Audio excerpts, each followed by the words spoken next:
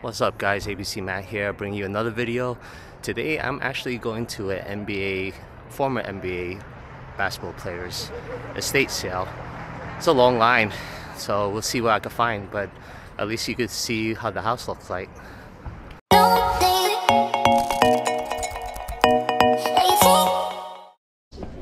So I apologize for that brain fart. So I'm at an NBA basketball player's home, and we're going to see what we can find. There was at least 100 people in front of me, and there was at least 300 people behind me. There was a newspaper article that's telling about this estate sale. So like, oh boy, it's already going to be packed because of the estate sale company that's running it, and then the newspaper article is going to make it worse. So going here, I didn't expect much, but I was curious how the lifestyle of an NBA player lives. It's actually 5 bedrooms, 4.5 baths house, and I thought it would be bigger, but I guess Terry Porter, who's the basketball player by the way, I guess he didn't get paid as much, so he didn't get a bigger house because of that. But he is moving, so maybe he's moving to a bigger place. So I'm looking at the hats, and the hats, some of them are a little bit beat up. Some of them, I don't even have a clue where they're from. The Packers hat, I was like, damn, it's not shark tooth. If it was shark tooth, I would pick it up. I probably could still sell the Green Bay Packer hat, but this estate sale, their prices are kind of on the high side. So I had to be very selective of what I pick up.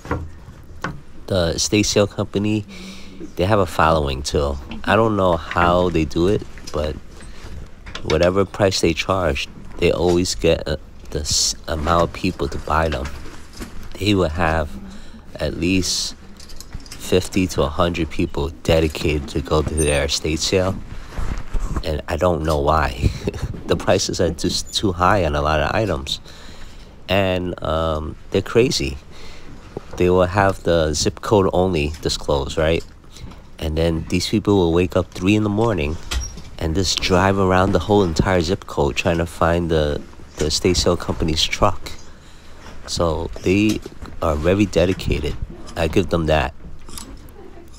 And the estate sale company, they really don't care that if it sells on the property, because they have a warehouse where they also run sales from, and there's a lot of people who go to their warehouse to buy stuff.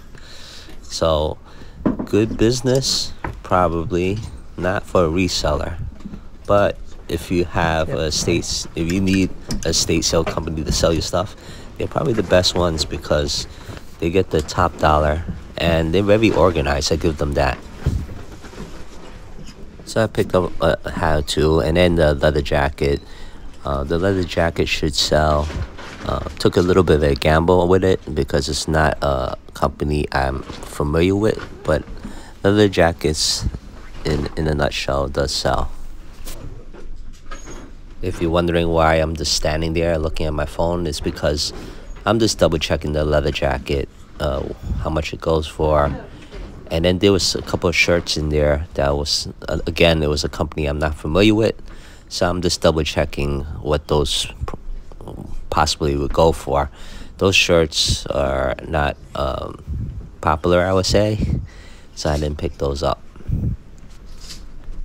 So Terry Porter is a guard for the Portland Trail Blazers back in the 90s. He's 6'3", and his shoe size is size 11. I actually thought he was taller, and I thought he had bigger feet. The leather jacket, it almost fits me, but 6'3", I'm like 5'8", 5'9", so I'm also surprised that it almost fits me.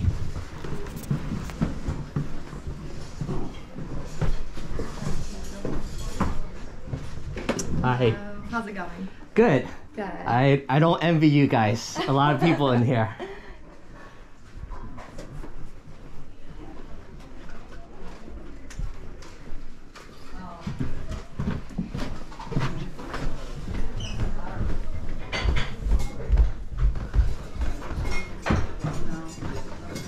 Excuse me?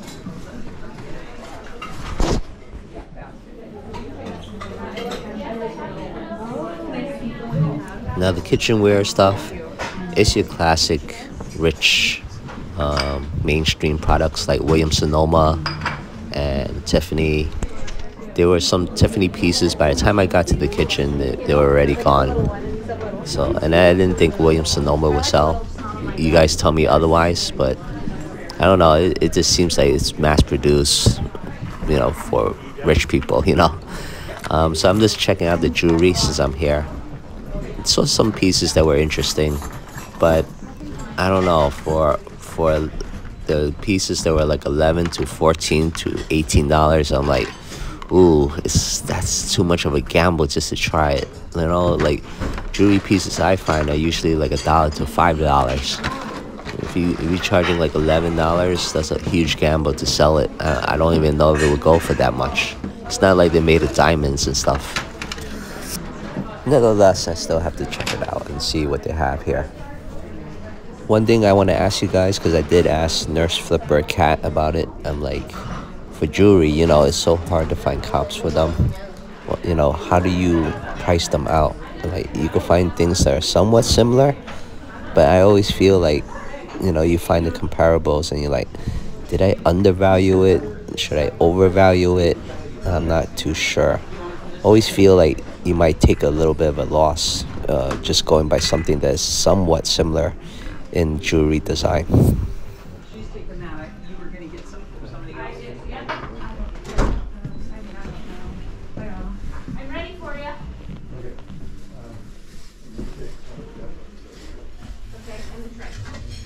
I was so tempted to take this brass, I think it's brass, jack-o'-lantern home with me, but I didn't see any inscriptions on it or anything, markings.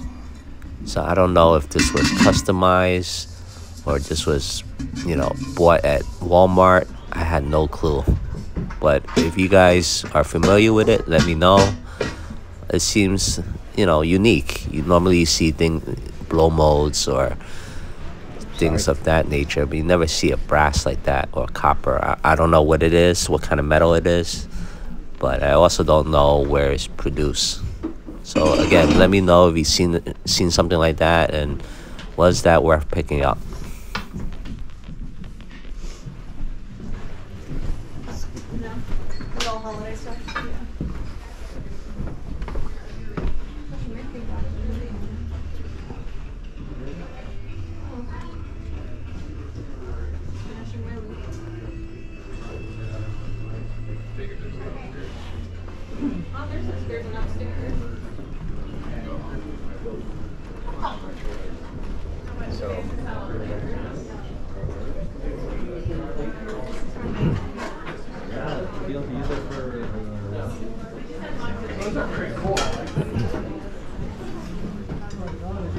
So one thing I miss, I gotta look at these watches. The watches are not like Tag Heuer or Movado. It's more of Seiko or Timex.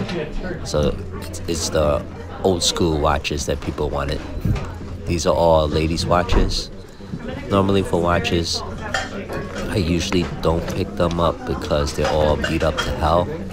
These are actually in good condition. So I did take a gamble and pick one. Actually, I picked up 2 watches. So you'll see that later in the haul and the comps. While that bunny is impressive, it's actually scary too. The eyes is staring at you. So it's looking through my soul. So I couldn't pick that up. No, sorry.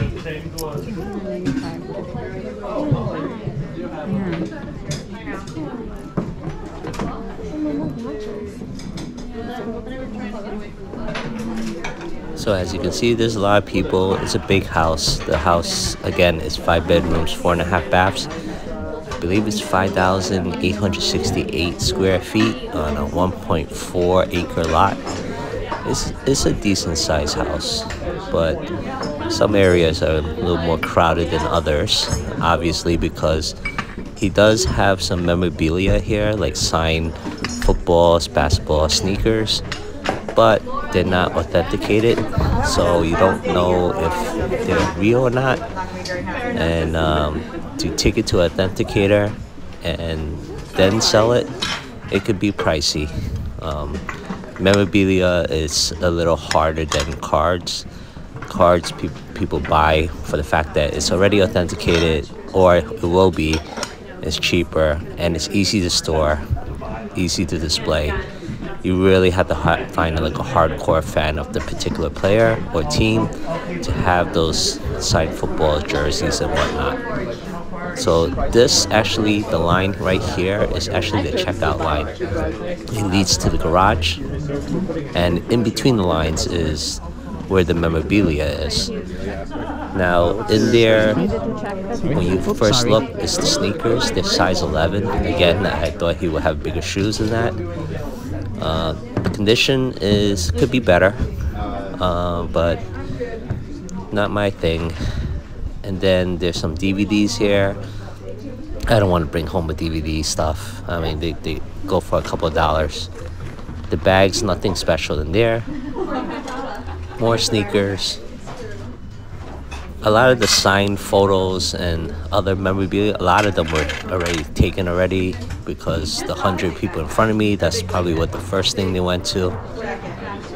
I looked at the cards over here. They're all common cards, common basketball, common Pokemon cards. So nothing worthwhile there. Over here was a little bit of a battle. This is where the bobbleheads were. Now the bobbleheads, they were charging too much for it. They were charging like $20 for some of them, $15 for others. The bobbleheads alone don't go for that much more than what they were charging. Then underneath there was some, I would say, like previous games from past years. Guess he used it for scouting and stuff like that. Analytics. Those are cool, but those VHS tapes, they were going $20 a piece. So eventually when these couple of people move out of the way, I'm looking at the VHS. Now I'm going to look for popular teams playing each other. But when I'm looking at it, I see the LA Lakers, which is popular, but they're playing Sacramento Kings, which is not popular. And for $20, it's not worth it. It's a good wow factor to have, but not for $20. And just to think, even the next day if I come here, it's 50% off. So that $20 VHS is still $10. So $10 is still not even worth it. I don't know, for those type of tapes, I don't even know if there's a market for them. There's a cool factor, but I'm willing to only gamble up to $5. I can't gamble anything $10 or up. That's insane for just one VHS.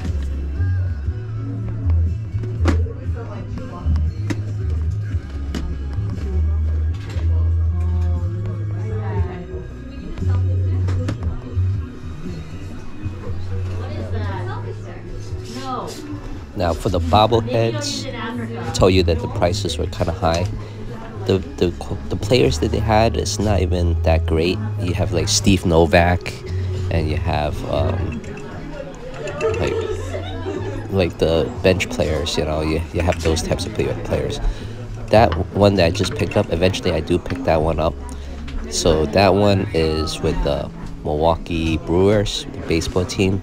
So at the baseball team game, they have a race where it's like the giant heads mascots for like hot dogs, bratwurst, chorizo, all the sausage stuff, and they all run around the entire field to see who wins.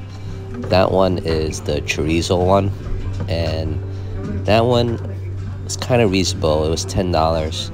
When I eventually did the comps, it goes for about $30 to $35 without a box. So that one I pick up. There's another one like on the top shelf that I noticed. That one is a Philadelphia 76ers Fat Albert, and I thought that one's going to be valuable as well because it's the 76ers who are popular. Then you have the pop culture with Fat Albert. But when I did the comps, it was priced out what the market value is. So eventually I did put that one back down.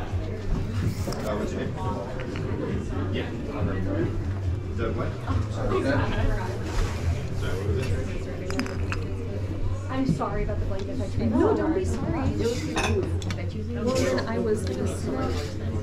That would be in the garage. Well, we should ask somebody how much it is. Yeah. Actually, if you're gonna go check those out, you can bring those up and have them put it on hold in the front. So this polo shirt is pretty cool. Yeah, you can just go. I believe these are the shirts they'll come out of the introductions for the Olympic Games. So this is Team USA from 2020.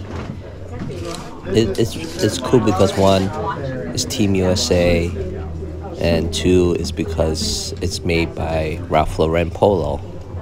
So I picked that up. Later do I realize that there is even more value than I thought it would be. So that was a good pickup, good find.